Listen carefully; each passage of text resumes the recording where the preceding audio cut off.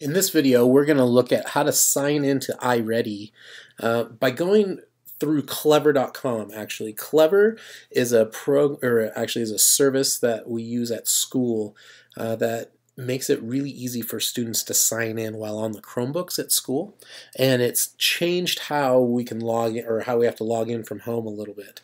The actual preferred method is to sign into Chrome, and there's a video available out there to see how to do that and the benefits, but I'm going to show you how to go to iReady by using Clever. So we're going to go to clever.com, and when we're here, we're just going to log in. And so students would click students, teachers would click here.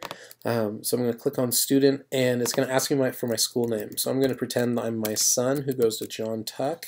So I can see John Tuck Elementary in the Redmond School District. And I'm going to log in with Google.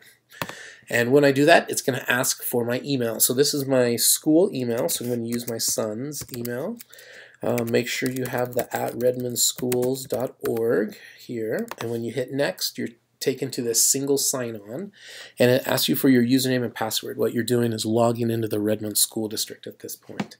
And so your username is just the beginning of your email address. There's no @redmondschools.org here.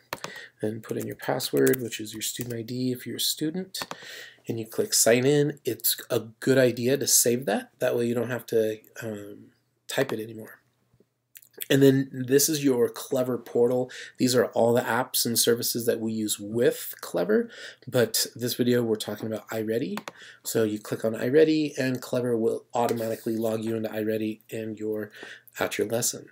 And so again, going through Clever makes it fairly quick to get there. And so hope that video explains a little bit of why the change and just one way to get back to iReady.